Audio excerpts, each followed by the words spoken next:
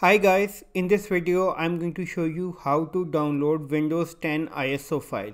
So first of all I will open the Google Chrome browser. In the search bar I will type download Windows 10 and then I will click this link.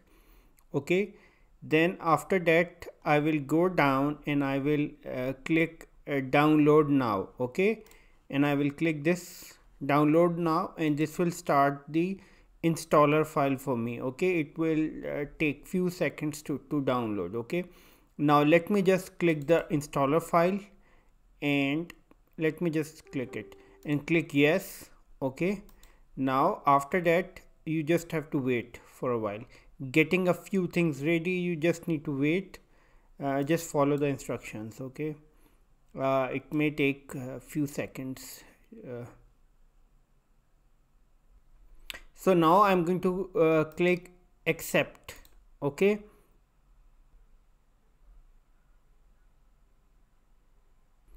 after that I will click create installation media. Okay, for another PC. So click next and just edition is Windows 10, architecture is 64-bit, language is English. So I'm going to click next.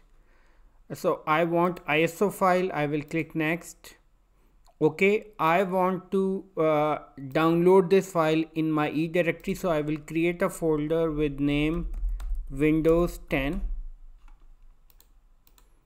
So I'll open this, save, and I will okay.